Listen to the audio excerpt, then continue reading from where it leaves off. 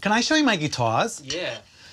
So I put them all in this very special case. It was custom built for me because I have lots of instruments, and you think, oh wow, like such nice instruments in the case. But wait, there's more. It's cool, huh? Like all of the instruments, all of my babies all together, and just, you know, and these ones have seat belts too. Can you see this? So they don't fall out. These are not needing seat belts because they're holding on to these ones. And this is my mini Maton acoustic guitar. Can you hear the tone? It's because of the wood. And this one is my Yamaha SHS-10 keytar, mini keytar, and it's really nice. You can make beats. Wait, which is the beats button?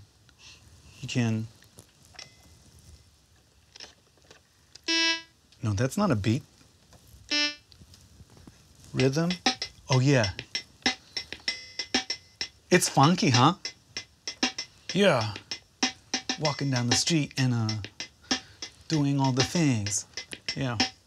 So I put this here so I can reach anytime during the concert.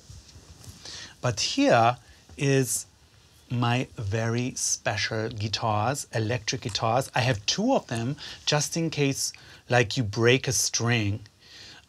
This is the Flying V, or what's actually called, because it's half size, they call it a VV. Yeah? When you want to play your VV, you strap it on, and it's really nice because it's balanced, you know, because it sticks out here.